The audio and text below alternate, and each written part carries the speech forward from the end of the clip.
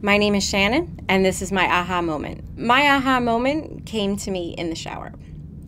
I was using a body wash at the time. Smelled great, felt great, made me feel great. I felt like, standing there and thinking, this is what I'm going to do.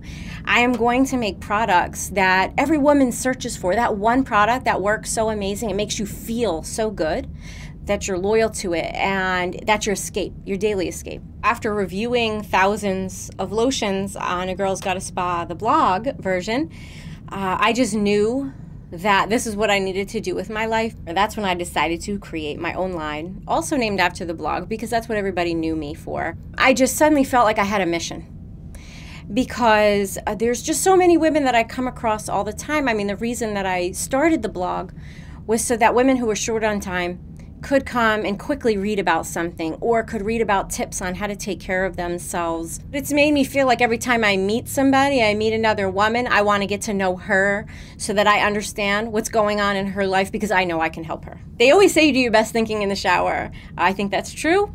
And I just really think that when it hits you, you know in your heart, you know in your gut, you know in your mind, like, this is it. This is what I was meant to do.